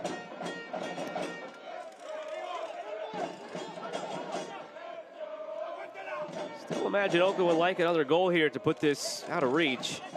Farolito has had some chances this second half. So long as there is time on that clock, if you make it a one-goal game, then you know you're going to get a wave of attacking urgency coming your way. So if you're Oakland, there's no sense in trying to beat around the bush here. If you can get a fourth, go ahead and get that fourth. They might be in danger of conceding one here. Hackshaw gets on the end of it. It'd be nice to get a fourth, but they've still got a 2-goal gap, and if they're professional about it, if they're sensible about it, Oakland Roots, there's no reason why they can't see it through to the end at 3-1.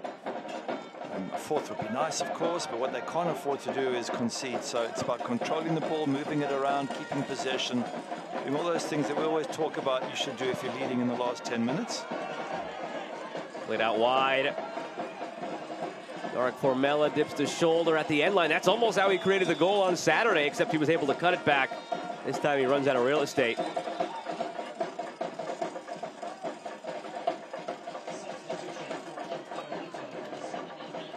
Guessing there's more substitutes coming on, or maybe not. Okay, the referee was just holding things up for a second there. Tried to get that change on for Oakland, but I think they got it quickly enough, and here comes Quinones. John Quinones cutting in. He's been very impressive for El Farolito. Turns and gives it up to Perez. Perez, cleared by Hackshaw.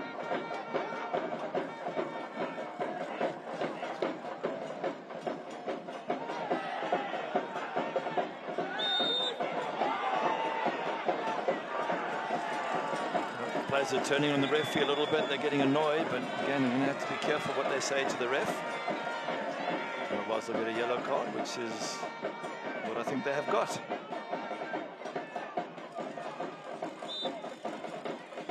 I believe that was issued to Elier Aponza, checked in for El Farolito, and picked up the yellow.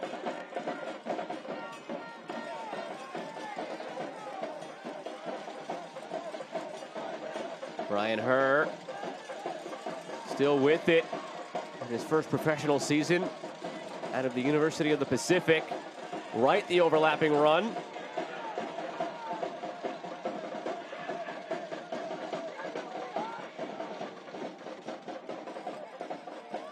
Hackshaw steps up. Kohler settles it. Now Tamakas. Prentice couldn't do anything with it. Noah Delgado very animated here. And he tries to will this team over the finish line professionally, as you put it, Gary. It's been a strange match for him as coach, I'm sure. At 3-0, it just was one-way traffic for Oakland Roots. It looked literally it was going to be like a training game. But give El Farolito credit. They fought their way back in. They've battled. They've almost got fitter as the game has gone on. And they've covered so much ground. They've attacked. They've pushed players forward. And yes, they might go out. And it's looking that way at the moment. And they can go out with their head held very, very high indeed.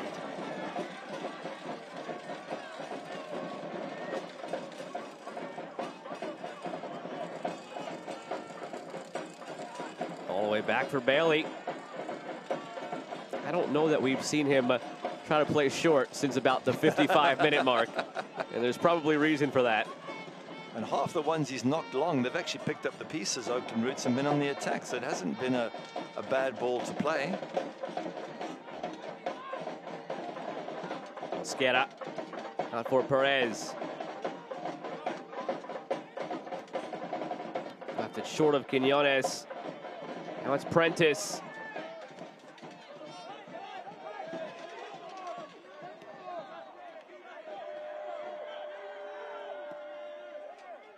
Good switch out to Quinones.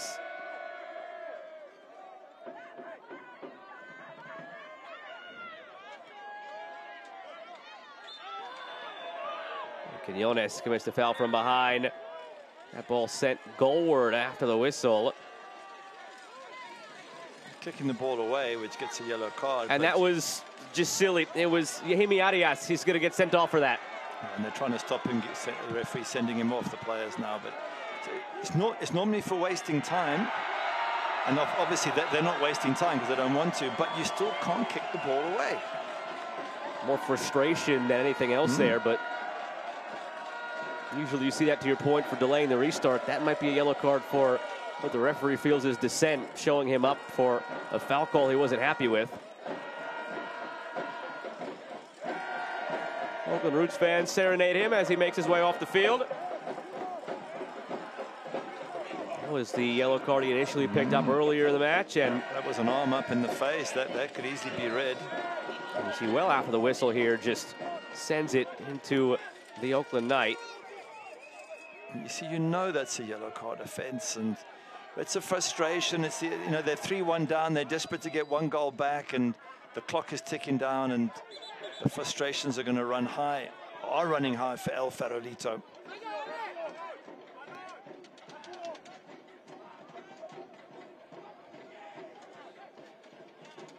They've done so well to keep themselves in this game. 10 men, same as the last match, and the last match was also 10 minutes from time. But Soto, their captain, got sent off. So you're saying they're better with 10 men? Well, it worked for them in the last game. They went from 0-0 to win 3-0. So I'm not saying they can score 3 goals now, but it's not the ideal blueprint, but hey, if it works. They've got a few minutes to try and sort that out. I don't know if it'll work tonight.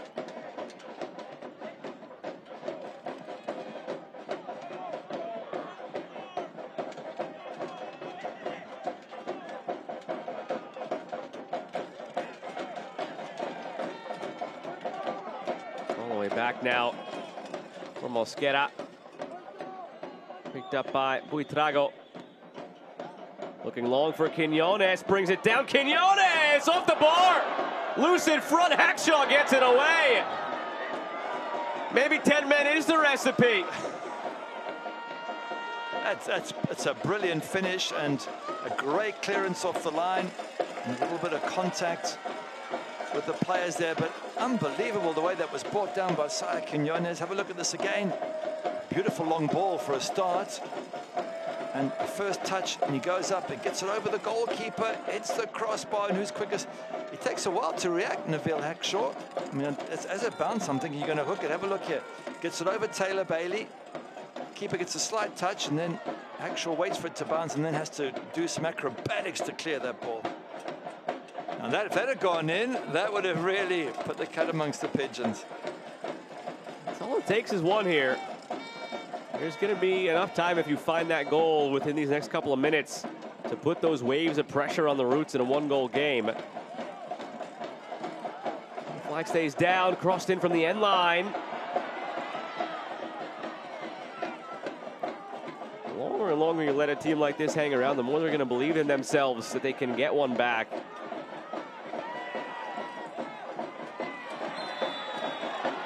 That'll help Oakland take some time off this clock here.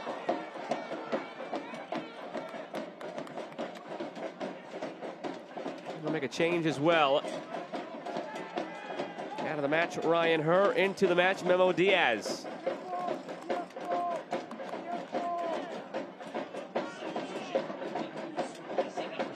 It's giving a bit of extra experience on the pitch for the last few minutes.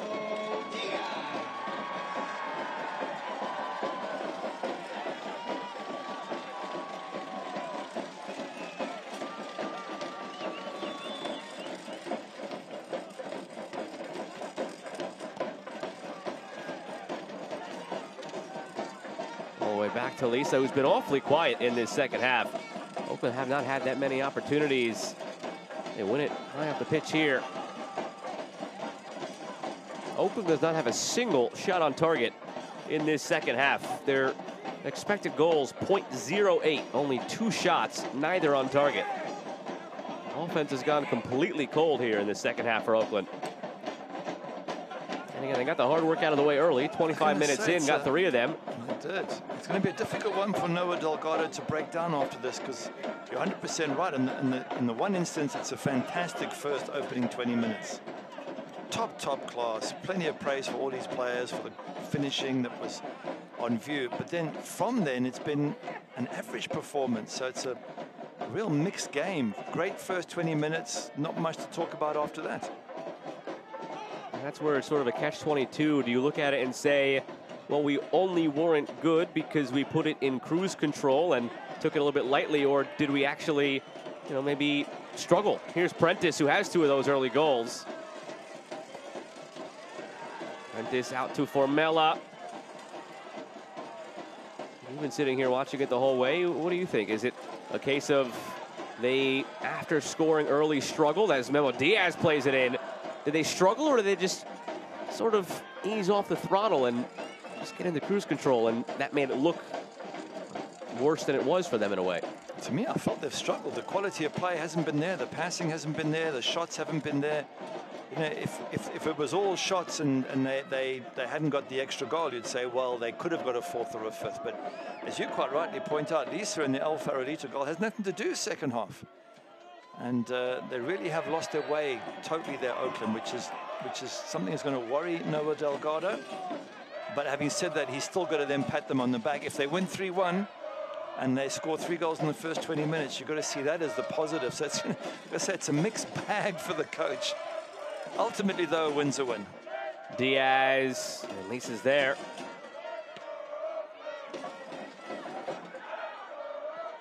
Lisa sends it long.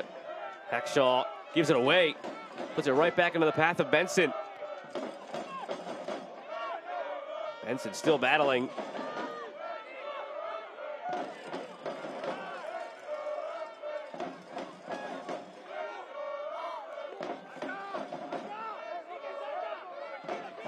Players look really tired now, El Farolito. You can just see, I think they've given everything they've got. There's nothing much left in the tank. They've made the substitutions that they wanted to make, and they just haven't been able to get that second goal. That second goal would have made this a totally different game, but it hasn't come for them. They've hit the crossbar. What was it, 5 minutes ago?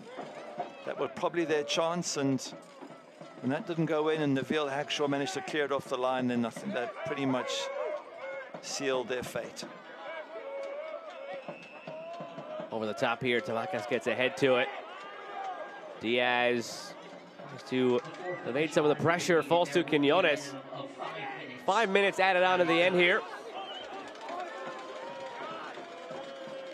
And if you don't have your fill after tonight, there's more U.S. Open Cup action ahead tomorrow night. 5 matches will be streamed live on the BR app and BR Football's YouTube channel. The Kentucky Derby kicks off Wednesday's coverage at 7 Eastern as Lexington travels to Louisville.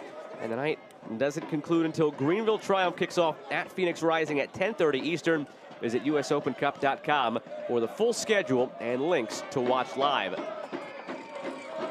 I have to come up with a new name for that Louisville-Lexington bit. Kentucky Derby's already taken by an awfully famous horse race that'll take place that first weekend of May. Talking of names, I forgot to mention what El Farolito means. It means little lighthouse. Hence the Tifo in the back there. Well, the one that was swinging before, now it's a different one, but there was a lighthouse back there, I can assure you. Well, they've done themselves proud. I've said it a few times, I'll say it again. Well done, positive play. A bit of wasting time going on there, which gets a yellow card, but to come up against Oakland Roots to be 3-0 down in 20 minutes and put on this performance is I think, top class, and Coach Santiago Lopez can be very proud of this team. Oakland for at least a little bit here, just temporarily, bringing some professional soccer back to Pioneer Stadium on the campus of Cal State East Bay. Last professional match on this field before Oakland had the win on Saturday against New Mexico was a WPS final a couple of decades ago now in women's soccer. FC Golden Pride with some illustrious names on that roster. And it ties into some news today because the NWSL awarded the Bay Area the league's 14th team in some expansion. Yeah, just looking at that team with, called the Golden Pride there. Christy Sinclair, Marta, who's still playing. Wolfgang Prentice is looking for his hat trick. Lisa makes the save out for a corner. Good save, the goalkeeper. Yeah, Marta's still playing for Orlando Pride and still doing well. Orlando Pride, the sister club of last year's Open Cup winner, Orlando City.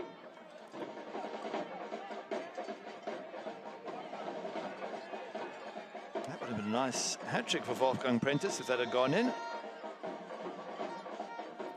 Halfway through stoppage time here. Formella from the corner, headed by Hackshaw just wide. This could have gotten very interesting had that ball gone in instead of hitting the crossbar a few moments ago from Jan Quinones. Yeah. But now at this point, Oakland is starting to taste this victory. Be hard pressed to give up 2 in 2 minutes here.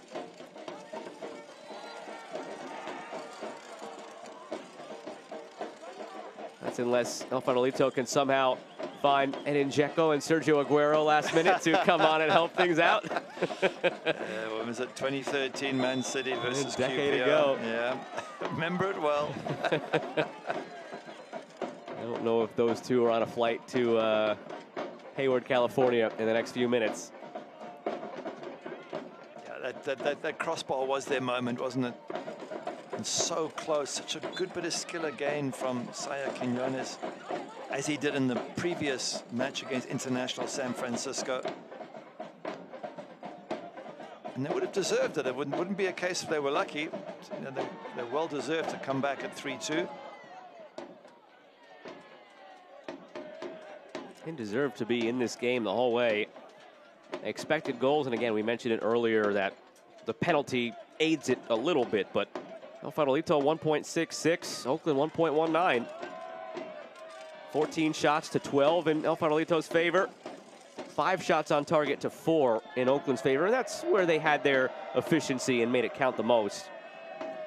And yet for Oakland Roots in expected goals, in all 3 matches they've had a higher XG. Against New Mexico United they beat, against RGV Toros they drew, and even the match they lost 3-1 at San Antonio, their XG was still higher than San Antonio. So again, yes, I know it's 11 changes, but there's still a very good team they've put out, and the El Farolito players who are going to be back on construction sites tomorrow and in their cars driving Uber Eats have just put on a fantastic display and really deserve to be a little bit closer, judging by the second half performance.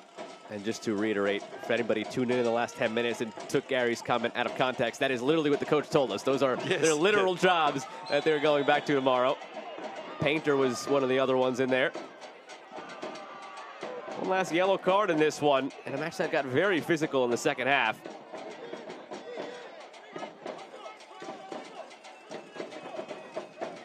Five minutes have come and gone. Noah Delgado has talked about making history this year with Oakland, not necessarily on the large scale of trophies. Sure, they'd like those to come, but the little moments as the year goes along. Chance here in the middle for Formella. And here's a little bit of history for the Oakland Roots tonight as that final whistle blows their first ever win in U.S. Open Cup. Yeah, good win, all set up in the first 20 minutes with a blistering start to the game. But congrats to El Farolito for putting up a great fight, for not giving up at 3-0 down, for coming in back and making this a real match. And I can see Noah Delgado just shaking Santiago Lopez's hand and nodding his head as if to say, wow, you really, really gave us one hell of a game today. It's a nice way to look at the season for Noah Delgado. He pulled the curtain back on that for us.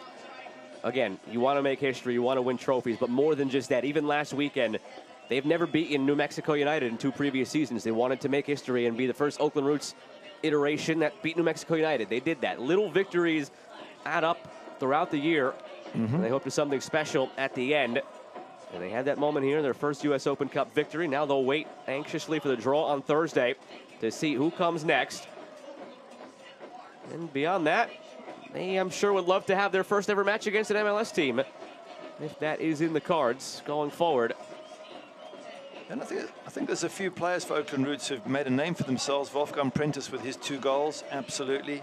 Thought he was good. I thought young Ethan Kohler at 17 in midfield was at his moments, well, not throughout, but he was still strong and big. And for Taylor Bailey, maybe not the best, unfortunately. With his for feet, him. Made a couple of big saves. He did, that's true. With his feet, struggled. And got punished with the penalty against him, but got away with it. They won 3-1, and that's all that the books will show. And Brian Tamakas got his first start in an Oakland Roots uniform as well. Their big offseason acquisition, anchoring things at the back line. Johnny Rodriguez got us started just 11 minutes in. Yeah, fantastic near post header. Rodriguez with a run that lost his defender, and then this is a cutout in midfield. Well done by Ethan Kohler for winning that ball and giving it to Wolfgang Prentice, who cuts in here on his left foot and sticks it in the back of the net. And at this stage, things were just going so well for Oakland Roots. Only took 8 more minutes for Prentice to find his second, and once again, it was Rodriguez, the creator. Yeah, Johnny Rodriguez puts his head up here and has a look. There you go, looks and puts that ball right in his path for Prentice, who tucks it away very neatly, collects it on the volley. It's a beautiful pass there, good finish, and you begin to think, oh dear, this could be 5 or 6. But unfortunately, this moment is the moment that turned it around. A poor pass, and then compounds it by diving in here to win the ball when it was going away from him. And if you don't get it and you get the player, then it's a guaranteed penalty. He sent the keeper the wrong way. Araujo got the goal in the 45th minute from the spot. Well, never any more chances after that for the Oakland Roots. They had no shots on target in the second half. A very physical second half it turned out to be. Eventually, you saw Arias sent off, but El Farolito, the much better team in that second half, creating chance after chance. Just none of them found the back of the net to make things very interesting. Yeah, it's a tough rig. It's a silly yellow, second yellow to get. But this is the moment. Sa just gets there, and Sayarade just gets there, and he hits the crossbar. And Neville Hector does so well to clear that under massive pressure. If this goes in, and the keeper, to be fair, gets a little bit of a touch, maybe it puts it onto the crossbar. All round, just so close for El Farolito. And the stats are going to paint a picture of a very even game, and that's what it turned out to be, despite the start for Oakland. Yeah, the stats, it was even, but on the scoreboard, you're 3-0 up. Right. Oakland Roots can always turn around and say, yeah, I know we didn't play well, but we were 3-0 up. We just did what we had to do. We saw it through to the end. We conceded one. They hit the crossbar, so be it. But we were never in real danger. That would be the way Oakland Roots would say, but I still think Noah Delgado would have wanted a much more convincing control of the game as opposed to what he got, which, as you say, was 0 shots on target in the second half. Everything that they had was in the first half in terms of the opportunities. It just went quiet from there. So for El Farolito, we say goodbye to them in this edition of the U.S. Open Cup, and a lot to be proud of after winning their match in the last round and getting here to Oakland and battling until the very end. For the Oakland Roots, it's a feather in the cap. It's their first ever U.S. Open Cup victory in the club's history. That does it for us tonight from the campus of Cal State University East Bay at Pioneer Stadium. For the terrific crew that makes this possible, and my broadcast partner, Gary Bailey, I'm Joe Malfa saying good night from Hayward, California. The Oakland Roots take it 3-1, their first ever U.S. Open Cup victory. Come back for 18 games overall tomorrow in the Open Cup.